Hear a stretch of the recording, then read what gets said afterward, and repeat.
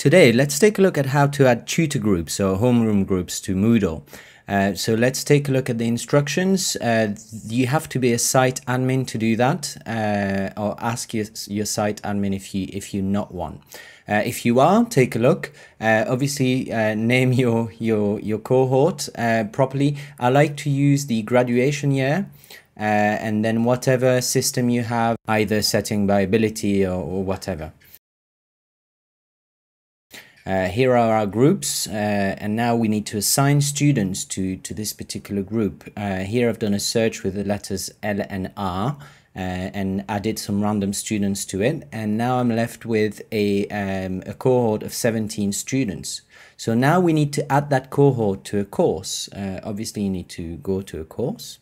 Here Science 1, and then follow the instructions.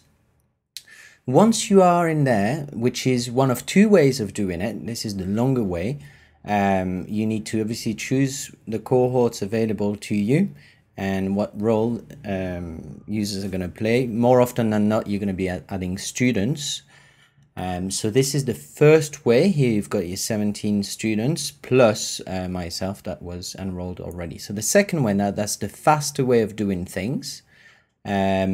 You presented with the same information, maybe even more, because you've got the number of students.